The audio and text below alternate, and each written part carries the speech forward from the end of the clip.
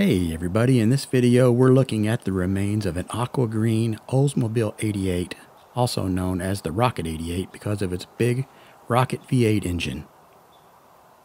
Manufacturing began in 1949, and I think this might be a 1951 model, but somebody correct me in the comments if I'm wrong.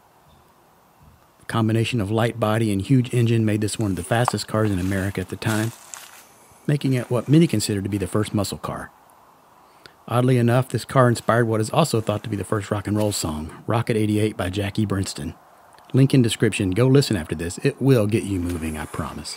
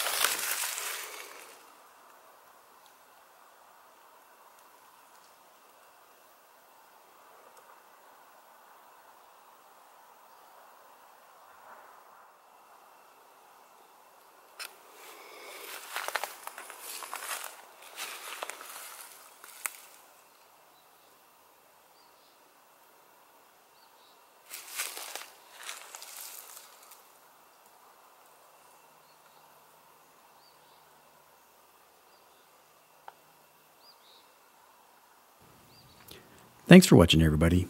Be sure to visit my website, keithdotson.com, where you can find lots of black and white photographs of rusty old automobiles and all kinds of other subjects.